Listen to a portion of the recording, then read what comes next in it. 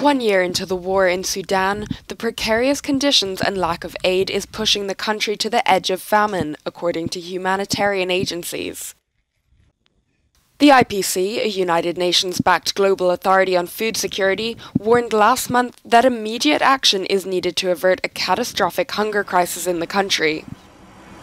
The war has killed thousands and displaced over 8 million people. We stayed at home after the war until Eid al-Adha on July 12, 2023. After that, we moved from Khartoum and went to Libya Market in Western Omdurman to find transportation to Gezira State, and we suffered greatly. I stayed in Gezira State for 8 months. My mother suffers from diabetes and high blood pressure and is facing a problem with the lack of medicines. Since the war began, food production has crashed, imports stalled, and staple food prices have soared by 45% in less than a year, according to the United Nations. We suffer from many things. The most important thing is children. Children are suffering. Children need milk and diapers. Children need shelter and warmth.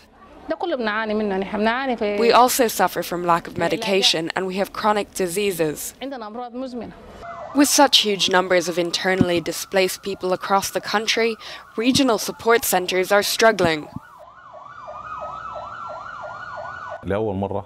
For the first time in Sudan, this displacement of such large numbers has occurred in Kassala state and also in a number of other different states in Sudan. We host these numbers in shelter centers, and we currently cannot provide services, especially in terms of health support.